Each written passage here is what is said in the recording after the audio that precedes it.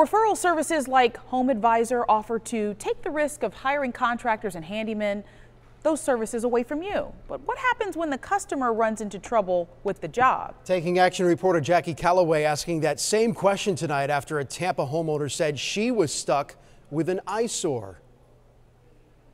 You sweep it and it comes off. Carrollwood homeowner Leslie Vaughn feels trapped. And see how it's all coming off where it's darker underneath? According to these canceled checks and a contract, she paid a business $2,500.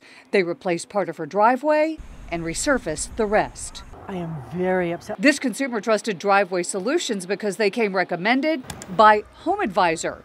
The website says it backgrounds and pre-screens all of its members. I naturally called Home Advisor and said, hey.